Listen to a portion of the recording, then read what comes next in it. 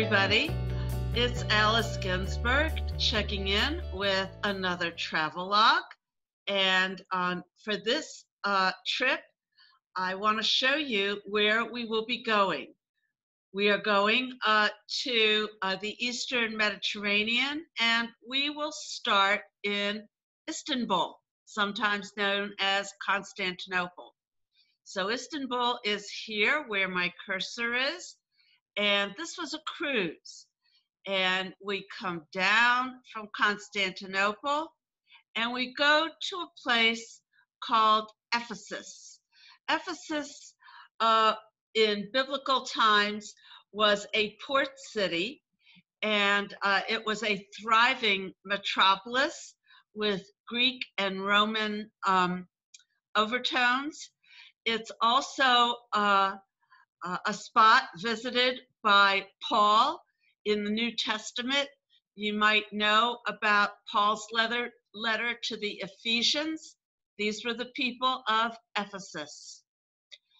From Ephesus, we're going to go to Santorini, an island in the Aegean that belongs to Greece.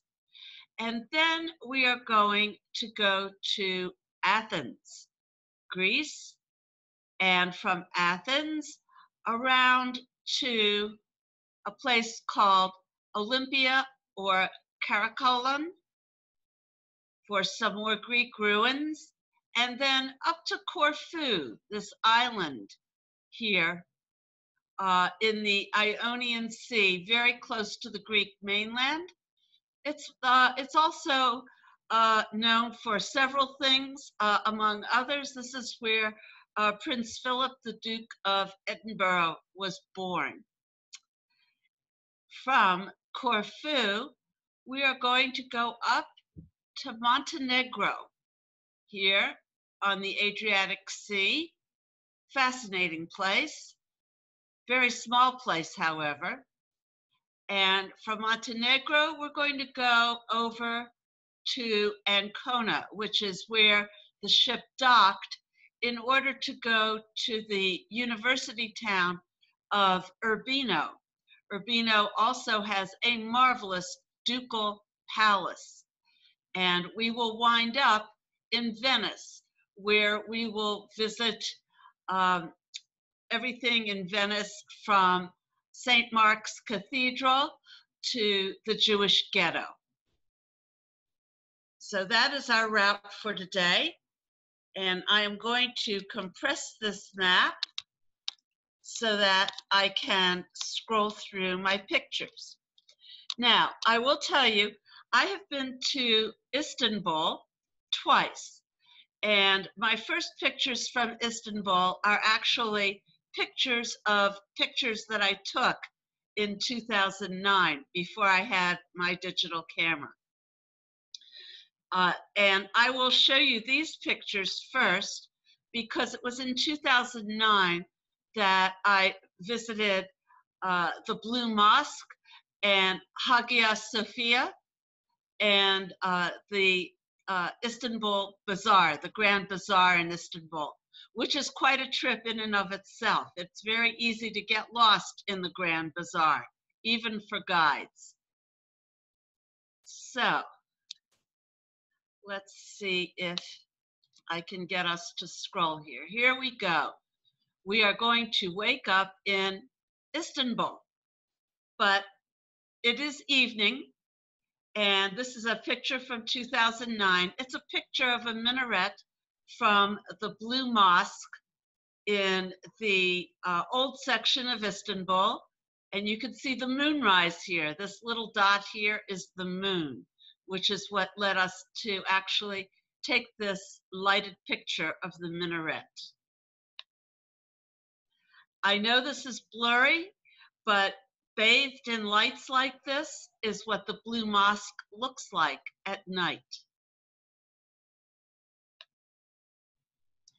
Here is the carpeting in the Blue Mosque. The Blue Mosque is located in a very well-known part of Istanbul. It's very close to the cistern entrance. It's very close to Hagia Sophia. It is not close to the Topkapi Museum, but it's in the Sultanhan district of Istanbul. Istanbul, as you know, traverses both Asia and Europe. We spent all of our time on the European side in both trips, but there's also a very vibrant Jewish community on the Asian side.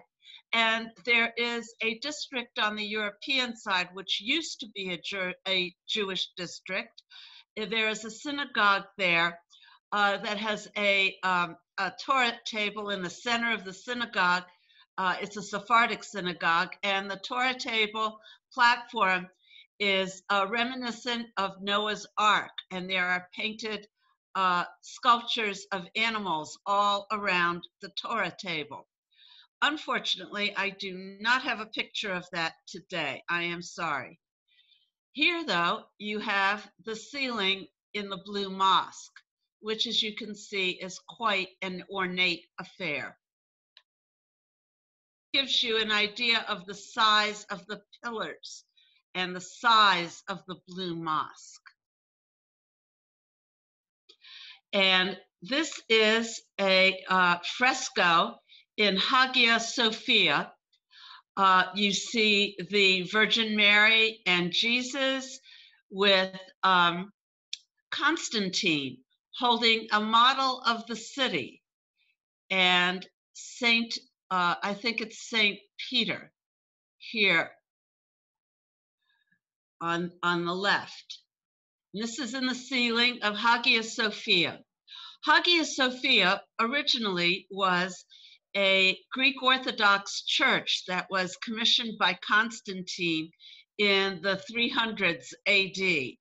And it was built of wood and it burned, and it was rebuilt and the second one burned. But then they rebuilt it again as a Greek Orthodox church once again, and it was in existence for centuries before the Ottomans took over Turkey, and then it became a Muslim mosque. It's been in the news recently because since the 1930s, when Ataturk made Turkey independent and unified it and created the first Turkish government, since then it's been a museum.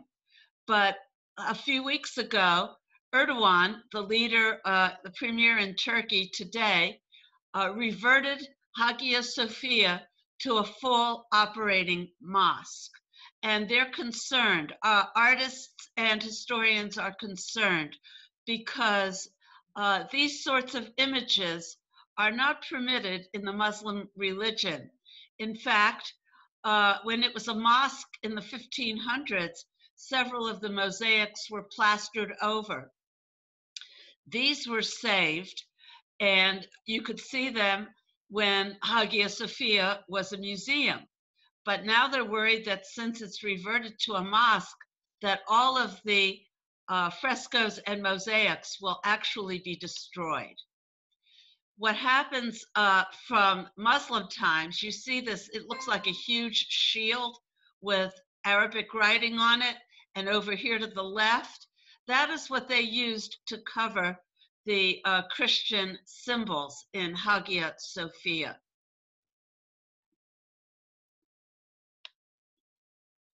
And finally, this is again the inside. The windows in Hagia Sophia are magnificent.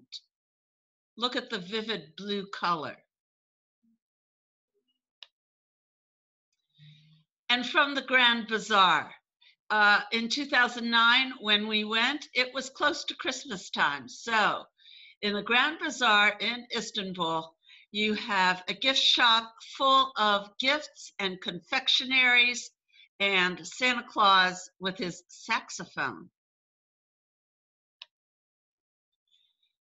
A spice shop in the Grand Bazaar. The Grand Bazaar, you need a map to go through it. You can buy everything from spices to luggage to clothing to gifts to religious trinkets to rugs to you name it, you can find it in the Grand Bazaar. Here is a nut shop in the Grand Bazaar, full of all different kinds of nuts. And here's a view of the Bosporus from our 2012 hotel roof. Most of the finer hotels in Istanbul serve their breakfast on the roof so that you can have this wonderful view of the Bosporus.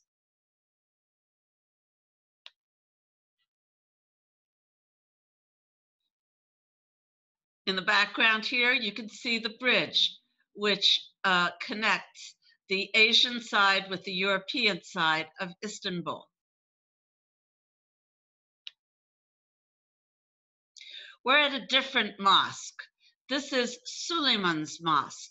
Suleiman was a ruler in what we now know as Turkey. He was ruler of the Ottoman world in around the, I think it was the 16 or 1700s.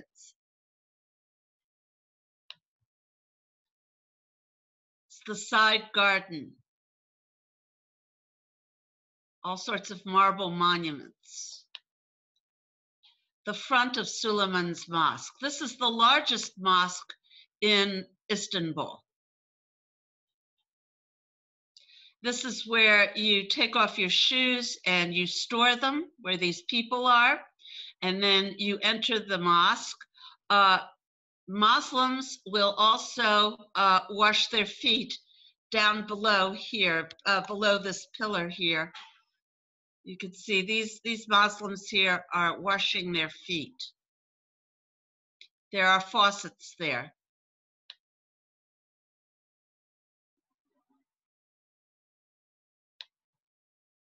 It's the inside of Suleiman's Mosque.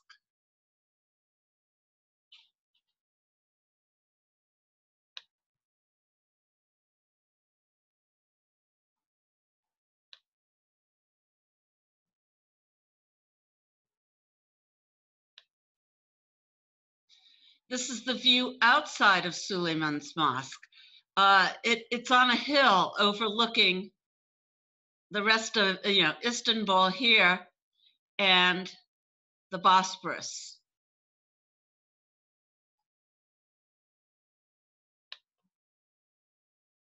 Gives you a sense of the massive size of this building.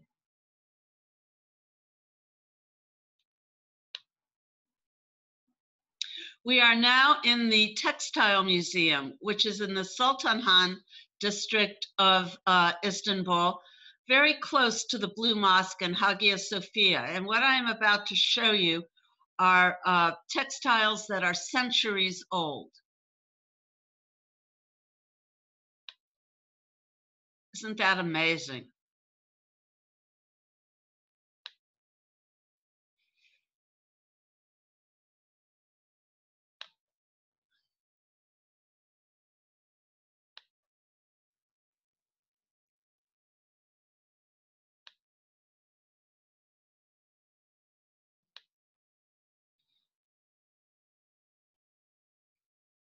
This would have been a receptacle where they would burn either candles for light or incense to create a sweet smelling room, that sort of thing.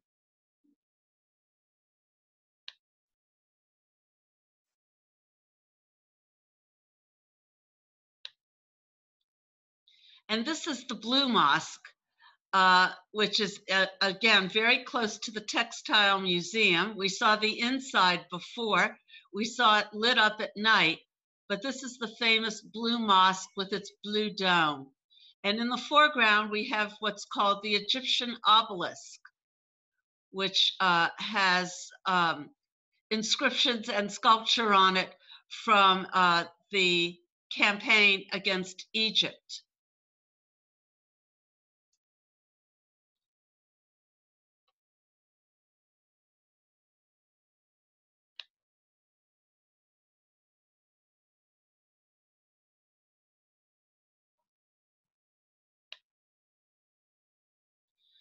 a sultan's tomb. I'm sorry, a caliph's tomb. This would have been, this is the tomb of a religious person.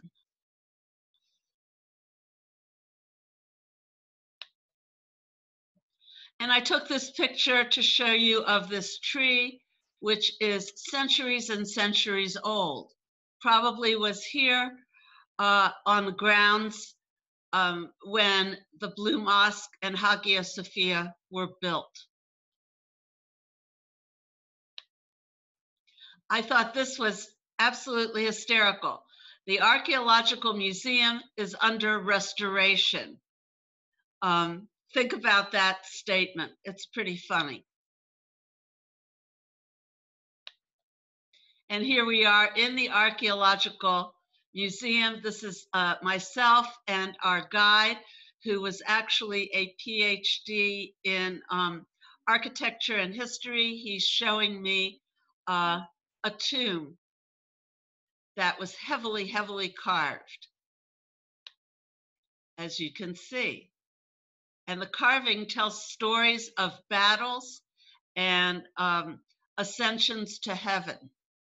This would have been Greek because it cannot be Muslim because it has so many depictions of people and animals.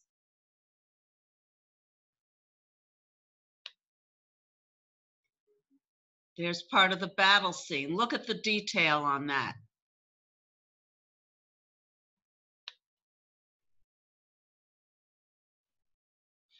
I believe this is Alexander the Great's tomb.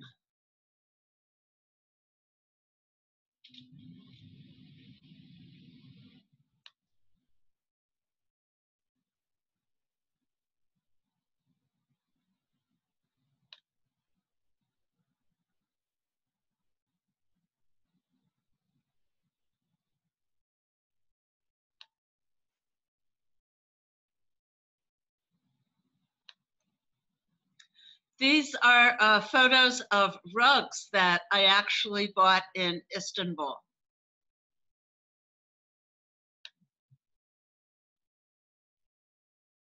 This is known as a palace rug. It's an antique.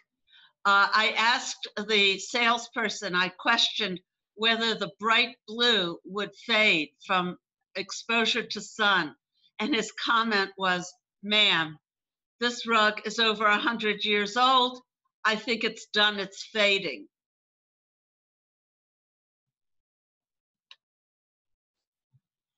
From Istanbul, we go to Ephesus. And we are going to see primarily Roman ruins in Ephesus, although there were some Greek ones as well. Remember, Ephesus dates back to before Jesus' time. This is one of the arenas in Ephesus. I have been to Ephesus twice. The first time in 2009, it was a very rainy, cloudy afternoon and very gray. And we had a lovely day in 2012, but it was also extremely crowded. Here you see the Turkish countryside as a backdrop for some of the ruins of Ephesus.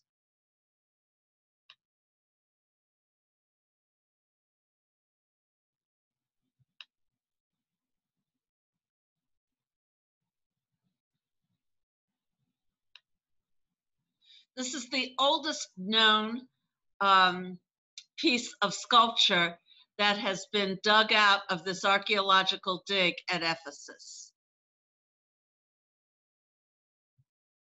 You can see it's pretty magnificent.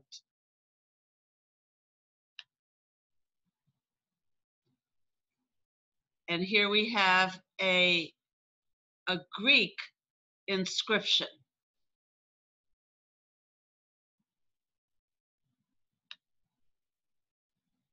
And a Roman mosaic.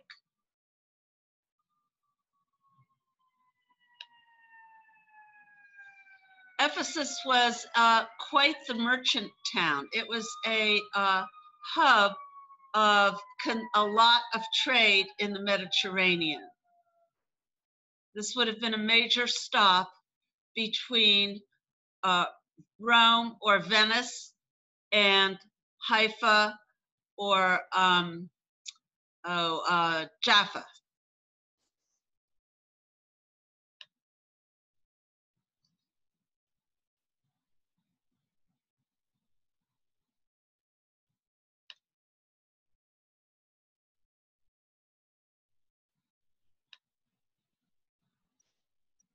It's a doorway from a home in Ephesus, or part of a doorway.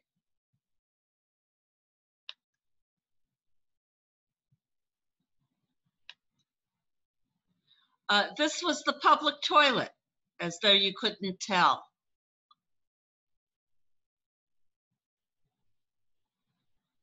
It must have been pretty hot and pretty cold, depending on the season.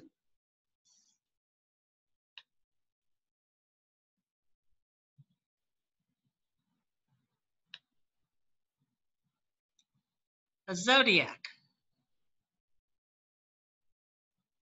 carved into the stone in Ephesus. And this is the picture that most people who go to Ephesus take. This is the library at Ephesus. You can imagine what a wonderfully stately, elegant building this was in its time. It was also quite large. Here you have the Roman inscription at the top. Notice the reference to Mithridates, the mythical god. But you can also see the name Agrippa, which was a Roman tribune and emperor.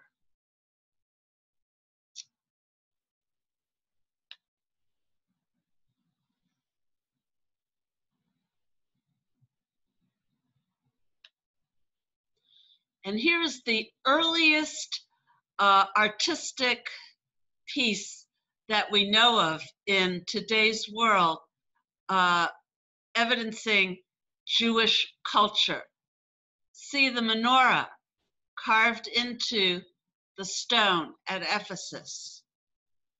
It has been walled off by glass and steel. They have it encased here in order to preserve it so that people will not step on it. But it is the oldest known artistic rendering of Jewish culture. This would have come from the time of the Second Temple.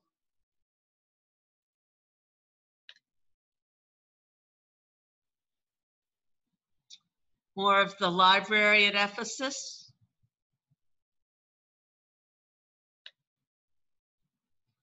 This would have been a major street through the city of Ephesus, probably going out to what we would call the suburbs.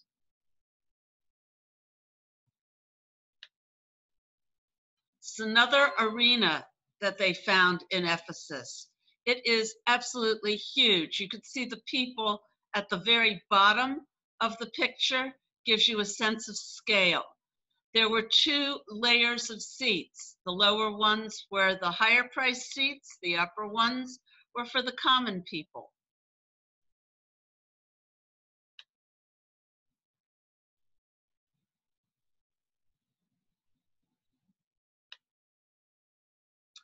And here we are. We have left Ephesus for Santorini. And this is a view of Santorini from a hilltop. The water is really that blue, and it is the Aegean Sea, and you can see several towns on Santorini, farmland, and there are grazing lands as well on the island for their sheep and livestock.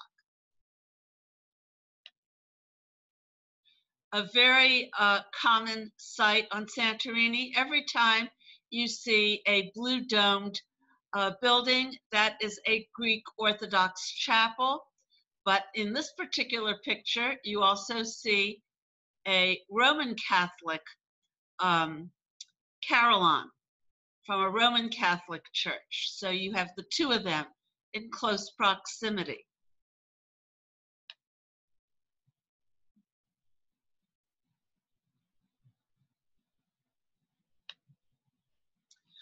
This gives you some idea of the wealthier homes on Santorini, on the sea, high on the cliffs above the sea, with a view and ornate tiles or rugs on their patios, and you get some sense of this steepness of the hillside.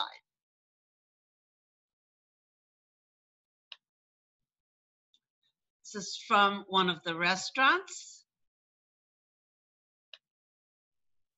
And this is a Greek Orthodox church in Santorini.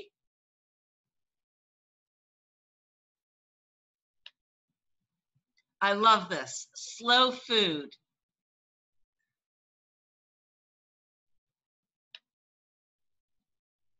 A great shot of the chapel with the sea beyond.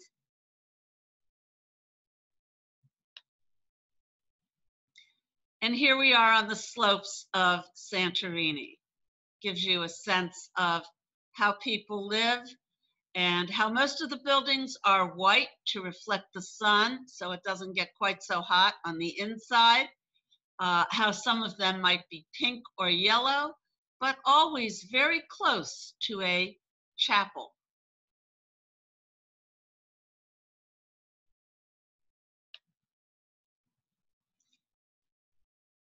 I love this replica.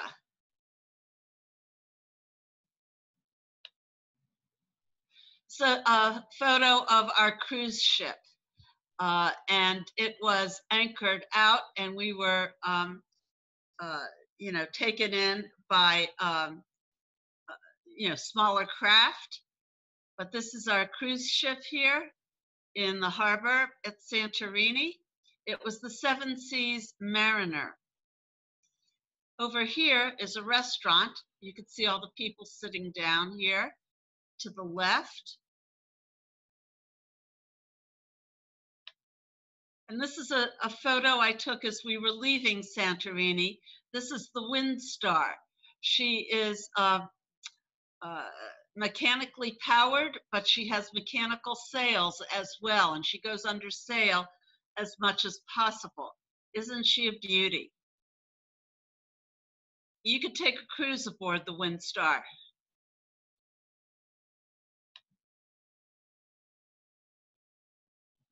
We are in Athens, Greece. This picture reflects the Acropolis ruins and the modern city beyond. Going up to the Parthenon.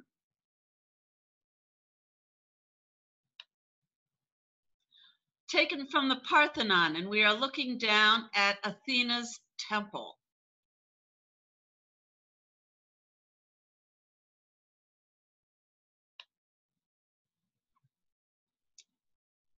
I have a few views of the Parthenon, and this is the famous temple with the women sculptures as pillars.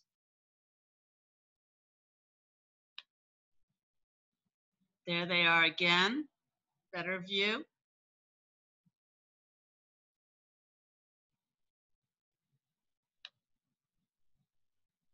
Closer up.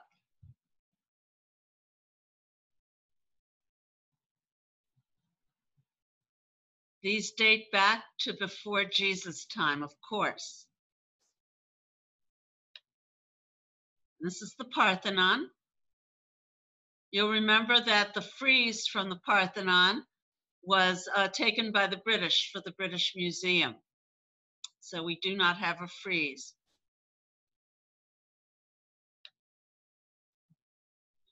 We have gone from Athens to Katakolon, or otherwise known as Olympia. These are more Greek ruins. This is where the first Olympics were held This is also where Phidias, the famous Greek sculptor, had his studio. And Phidias, as you know, carved many of the sculptures for the Acropolis. He had a mini Parthenon here. You can see the ruins here.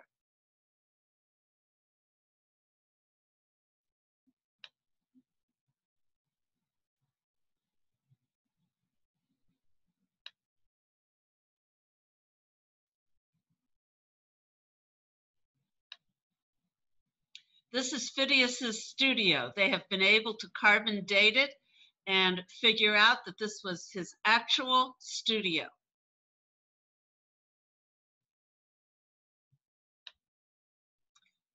It's the entrance to Phidias's studio, looking up. You have to actually, to get into it, you have to step up and then step down.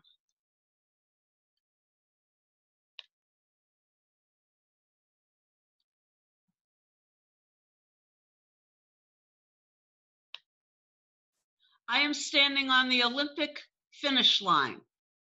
I have finished my race. That is the first Olympic finish line in history.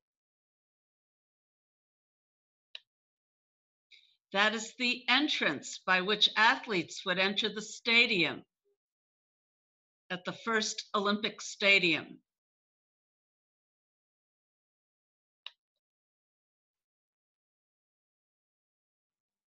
More ruins from Olympia. They would actually have pedestals, and they would have the losers stand on pedestals in all manner of weather as to show that they were not good athletes, that they had not distinguished themselves. It was sort of like a punishment. And yes, there was Starbucks coffee available in the neighborhood.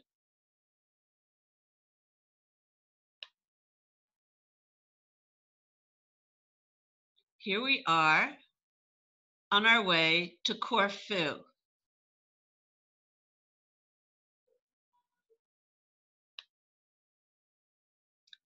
This is the governor's palace at Corfu. This was also the palace of Prince Philip's parents. They were king and queen of Greece. They had come from Scandinavia. The Greeks had overthrown their monarchy and brought in Philip's parents. But this was pre-World War II, and when the Germans were converging on Greece, Philip's parents fled to Europe, to the interior of Europe, and he was born here, but he was actually brought up first, I believe, in a remote part of Germany, and then he was sent off to English boarding school. This is the museum on Corfu, and I thought this was very interesting. They were having an exhibit of China and Greece, and they were contrasting the civilizations. Here are some street scenes from Corfu.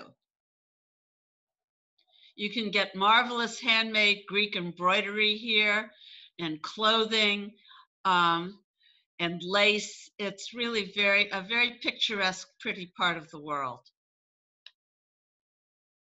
There's also a very famous monastery on Corfu.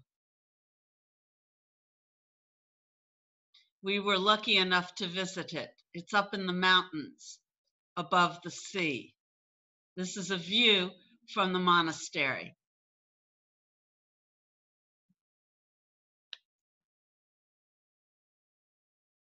Look how clear that water is.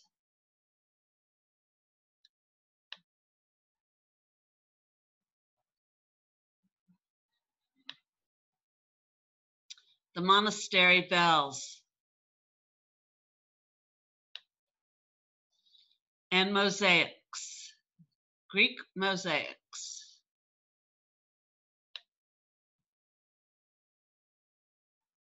The loaves and the fishes.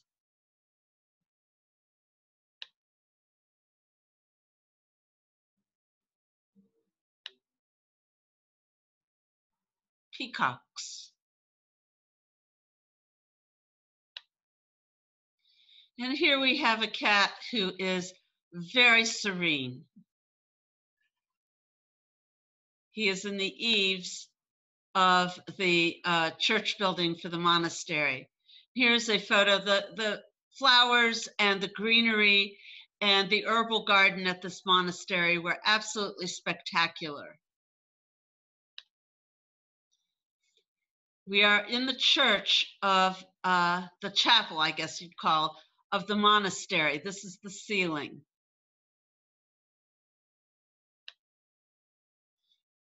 And the altarpiece. Check that out.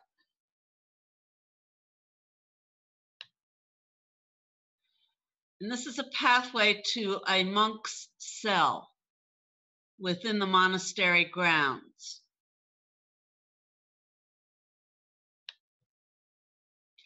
They have some very old medieval books that have been that were copied by the monks who inhabited here back in the Middle Ages. This is a photo of an example of their work.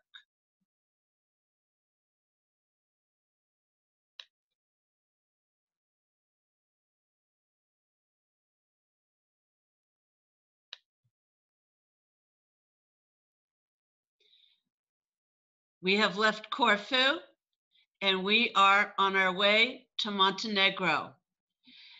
The sea is quite narrow here. During World War II, they erected a chain across the waterway so they could regulate ships going in and out.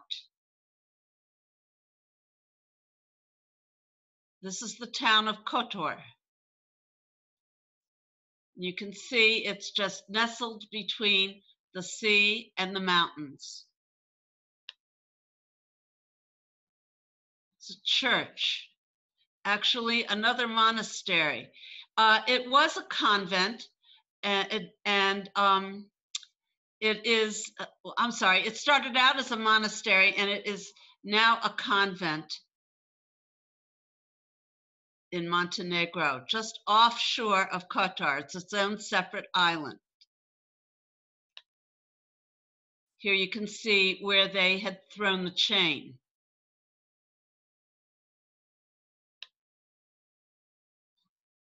It's a church on a different island. There are two islands here. One is for the convent, which is also a bird sanctuary, and this is a church.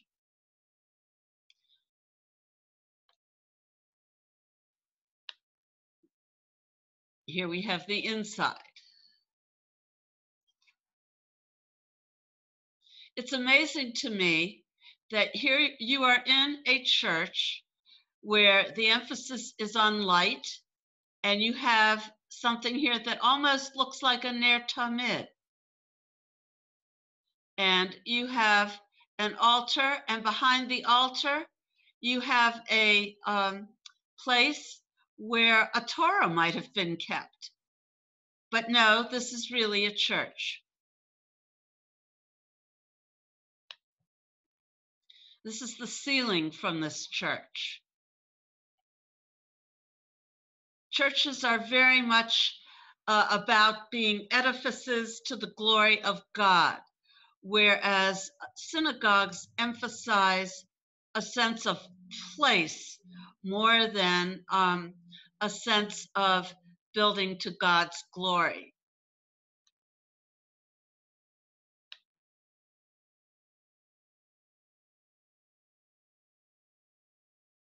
It's a depiction of the Last Supper, although it's not, of course, Leonardo da Vinci's idea, but This is where Jesus supposedly would have said, "One of you will betray me."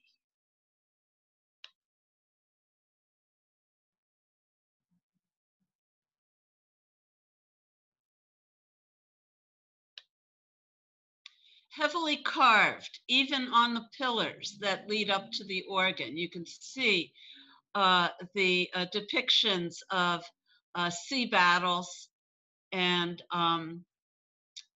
nature. This particular pillar speaks of the sea, and you can see all these different ships and chariots.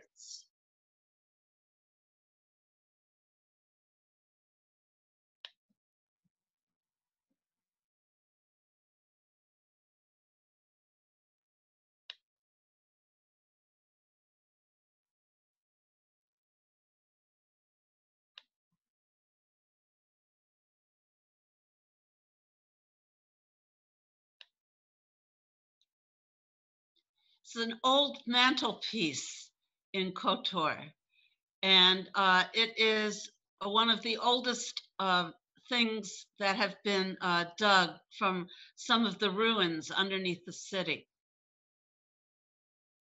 But you can see here the crossed keys, which is the symbol of St. Peter.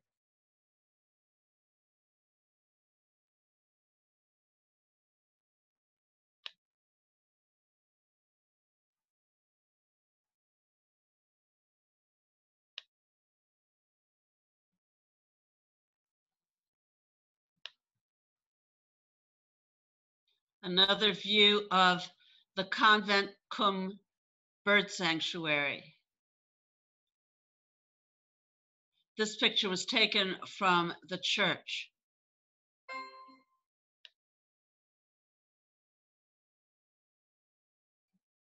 Here we are coming back to Kotor. This building here, this white building, is a museum.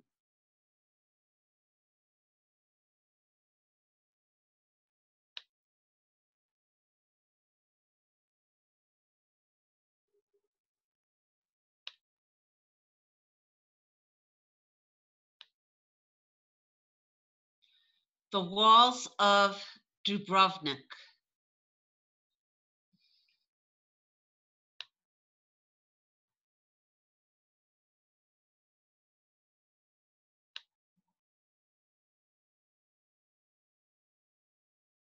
The king's crest.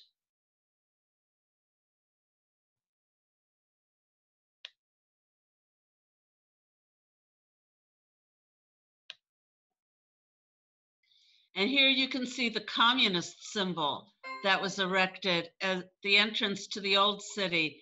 And you can see it was 1944, November 21st, 1944.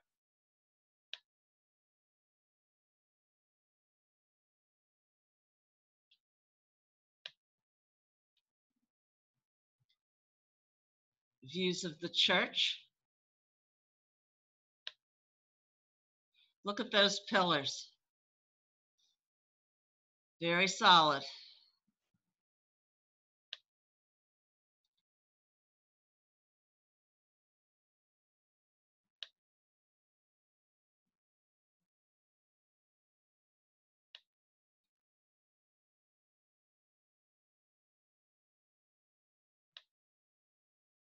Baptismal font.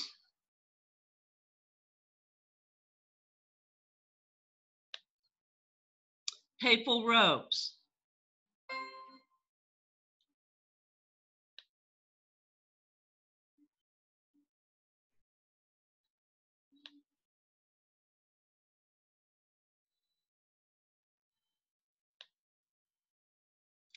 You get a sense here of how steep the hillside is. This is an older church up here, up above, clinging to the hillside. This is an old castle. You can see the castle walls and the old enclave that was up here on the steep hillside. Very steep, very rocky, mostly limestone, a lot of caves up here. We are in a cemetery in Kotor, and this was an absolutely fascinating place, symbolizing prayer and God's love.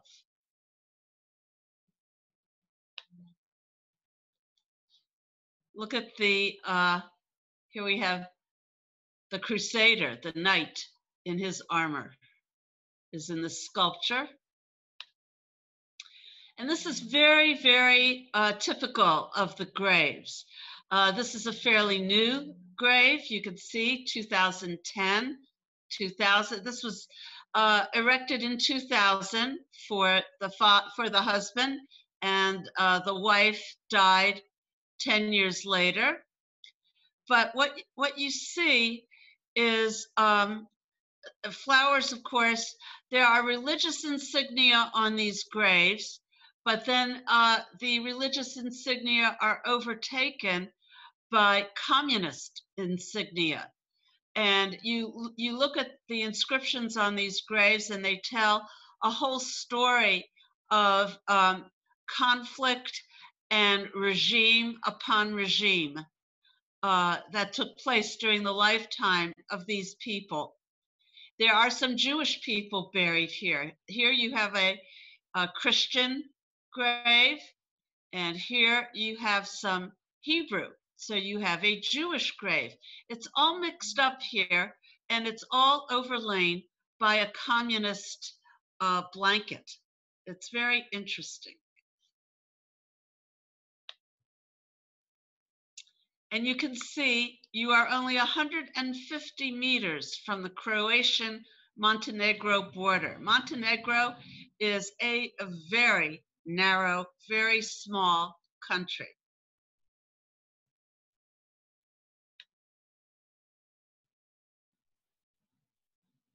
So I think the walls I showed you earlier were the walls of Kotor. This is the wall in Dubrovnik. You can see the Croatian flag here flying from the walls. I apologize.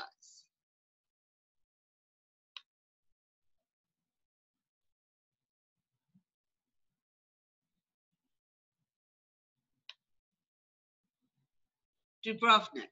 It was a very cloudy, rainy day. Moby Dick. It's a cafe.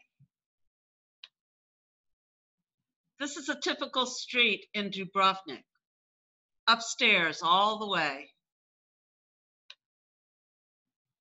And here we are in the Jewish street.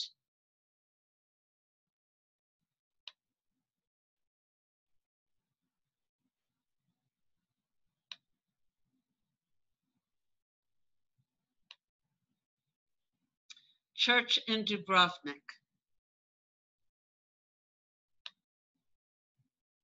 I love this window. Look at the painting. This is a painting of old Dubrovnik.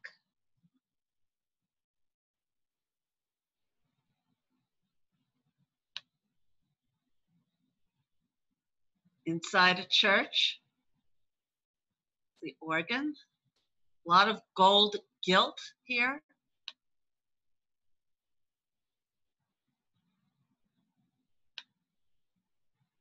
Baptismal font.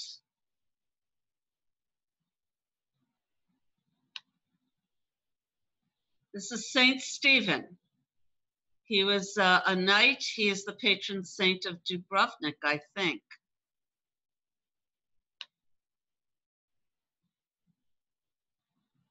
This is the inside of the synagogue in Dubrovnik. You can see the kaporet for the Aron Kodesh, the Ner Tamid.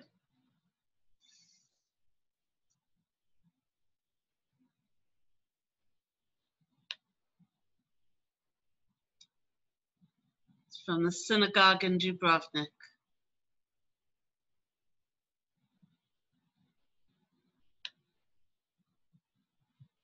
From World War II.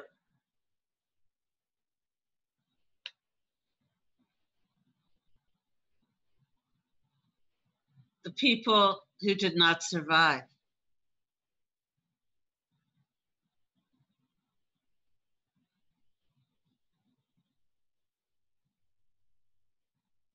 You could see the depiction of Rachel's tomb up here in this memorial.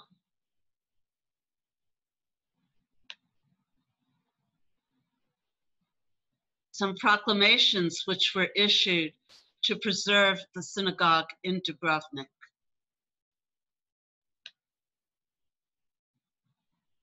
And these were rescued from the synagogue and buried in World War II to preserve them. The old Torah. This Torah dates back, I believe they said, to the 1300s. And you can see it.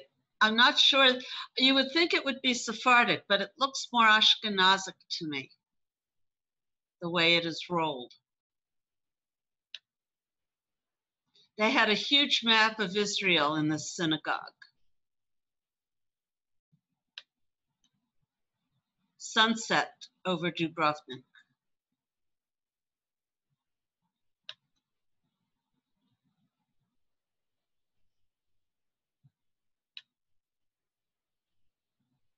And we are in Urbino. This is a university town. It was a seat of higher learning from before the Renaissance. The apothecary's shop.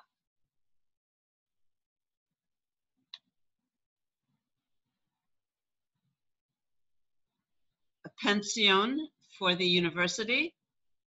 This was for female, this is like a female dormitory. Ancona, which is the port city for Urbino, is just south of Venice. The public fountain in the square of Urbino. And the Ducal Palace.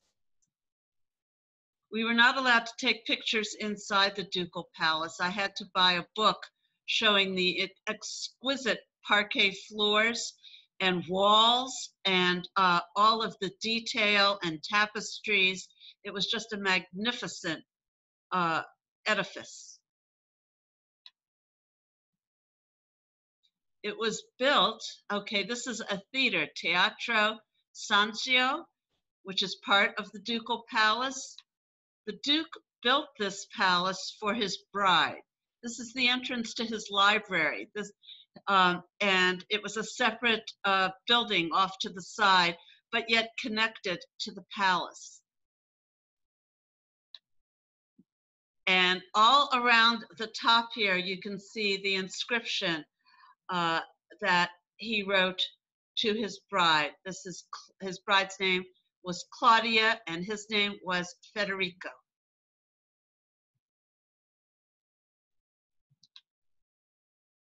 It's the ceiling in the library. It was the only interior we were allowed to photograph. It's the ducal emblem. Fireplace in the library. And on the top of the library, you have St. Peter and the Virgin Mary.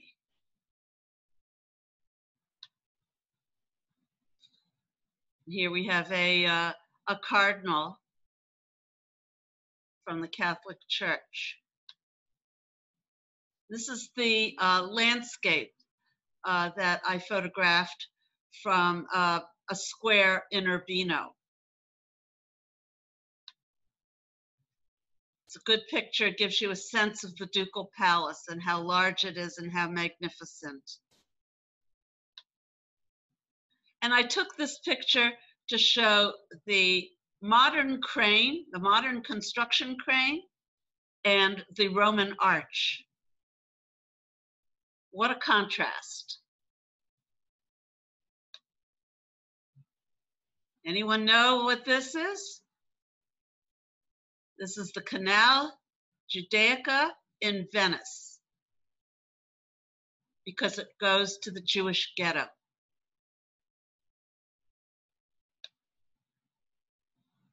Your quintessential view of Venice. You have St. Mark's Cathedral here. You have all the shops and homes here along the waterway.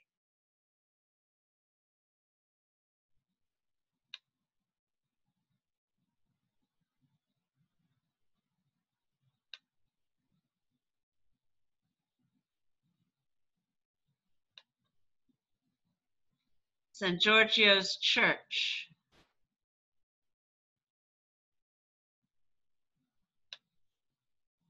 St. Mark's Cathedral.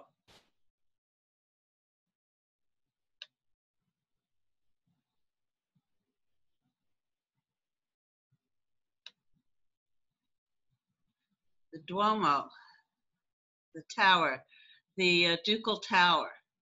And this was the Doge's Palace here. Venice was a world power in its time, as you all know. This pillar in the center, there's one pillar, there's another one here, you can barely see it against the building. This was the entrance to the city of Venice.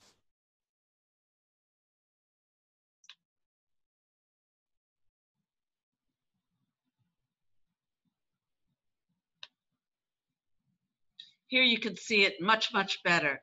You have the Doge's Palace, you have the library, you have the entrance to the city of Venice with St. Mark's Square and the cathedral over here in the background. And the bell tower, of course, here.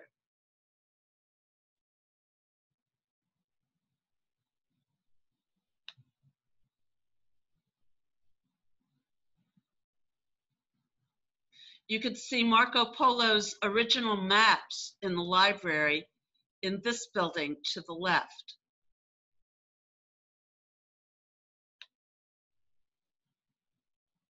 San Giorgio's Church, as I mentioned before.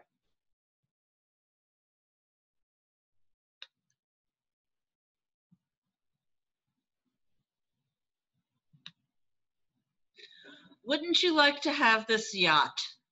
This is a private yacht we saw in Venice.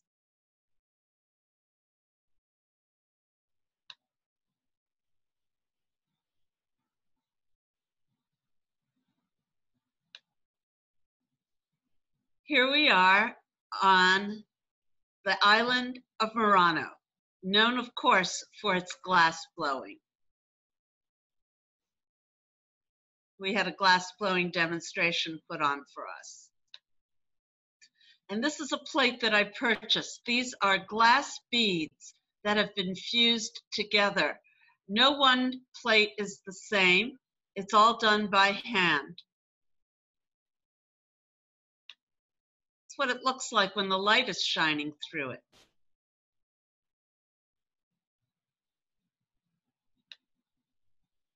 It was the forge of Pharaoh Lazzarini, the glassworks of Pharaoh Lazzarini. Here we are in St. Mark's Square, and you can see it is dry. In the afternoons, it is quite dry.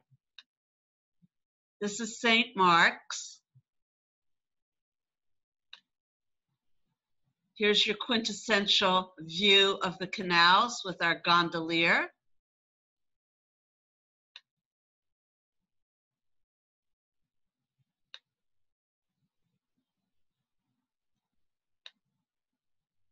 This is what St. Mark's looks like in the morning at high tide. There are wooden walkways, and you are provided with boots because the city is, of course, sinking. You can see the mosaics of St. Mark's here. Recently, this area of Venice sustained incredible damage. These pictures were taken of parts of St. Mark's that are probably now lost. This is the Doge's Palace over here to the extreme right. So you get an idea of what St. Mark's is like. Most people in Venice go around, when they have left their homes in the morning, they're wearing knee-high boots and they keep them for throughout the day.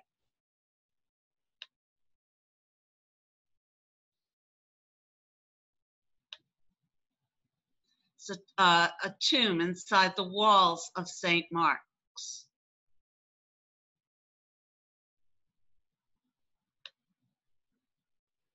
Atlas with the world on his shoulders.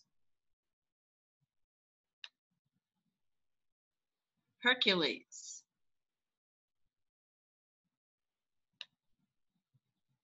And the ceiling of St. Mark's Cathedral.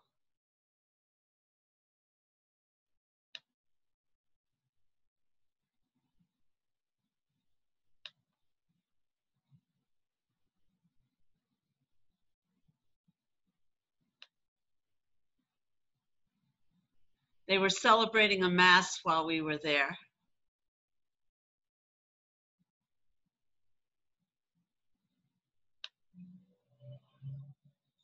These are the prophets lined in the ceiling here.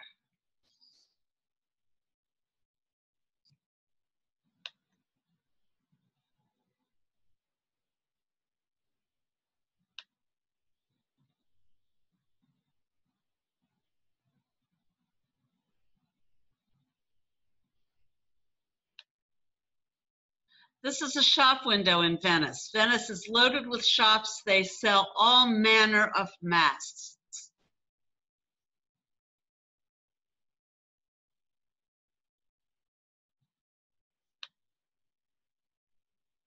And this is the direction to the Jewish ghetto.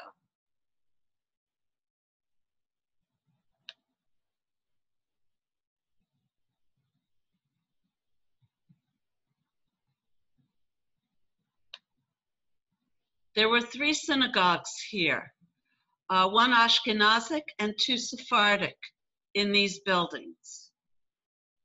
And the ghetto was built on the site of a foundry.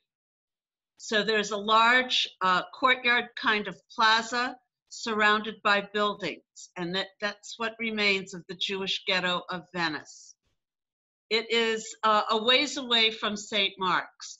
It's quite a ways away. You would have to take a couple of water taxis and then, as we did, get lost trying to find your way from one part of town to the other. But getting lost in Venice is kind of fun. The street signs are coded east, west, north, and south, and eventually, even though some of the canals all look the same, you can find your way out.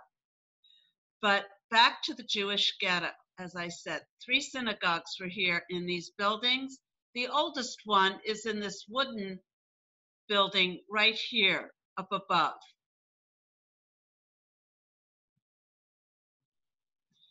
The Jewish ghetto dates back to medieval times. Here we have a plaque to Maestro della Casita, Adolfo Ottolenghi. Was erected, as you can see, in 1947. There are several plaques around the square to people who perished in the Holocaust. So this is a plaque, a sculpture, a Holocaust memorial that is on the walls of the courtyard in the Jewish ghetto. You could see the railroad boxcars and the people coming off the boxcars and the Nazi guards and so on here. And we have here the only kosher residence in Venice, 14 modern and comfortable rooms. It's known as the Kosher House. It's a bed and breakfast, and you can book a room here, I believe, and stay in the Jewish ghetto. Here's another plaque to Giuseppe Jonah. He was an illustrious doctor in the Jewish ghetto.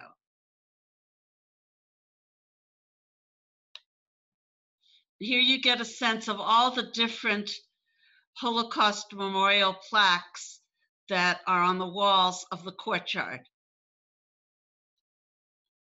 And the sunset over Venice. And there you have it, our cruise from Istanbul to Venice. I bid you good day, and thank you so much. Thank you so much for joining us today. For more videos, please visit www.cje.net/cyberclub.